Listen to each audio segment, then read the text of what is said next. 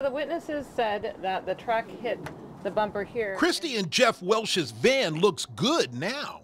But here it is this summer. Its bumper wrecked after being involved in a hit and run in a British Columbia grocery store parking lot. The witnesses said that he hit it and then his bumper got entangled with our bumper.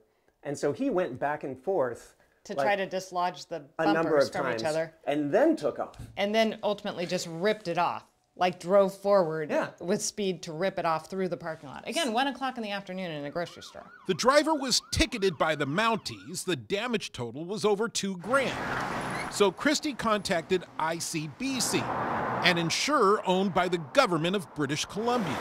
Every vehicle in BC must have its basic plan. So the first flag was calling ICBC and being told that they won't talk to me and it has to go through my insurance company. Here's the deal. Since May of last year, BC banned most lawsuits for bodily injury and vehicle damage, moving to a no-fault system. For Canadians, no lawsuits means rates fell by an average of 28%, and no maximum limits for medical care and recovery after an accident. For Americans, it means if you get in a crash in BC, you're on your own.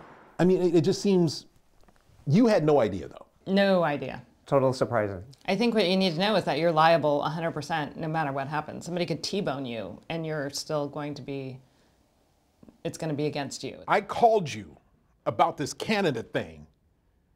What did you think?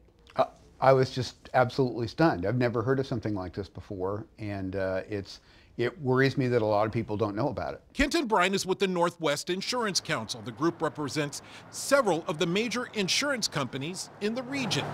He says if you only have liability insurance on your car, drive very carefully in BC.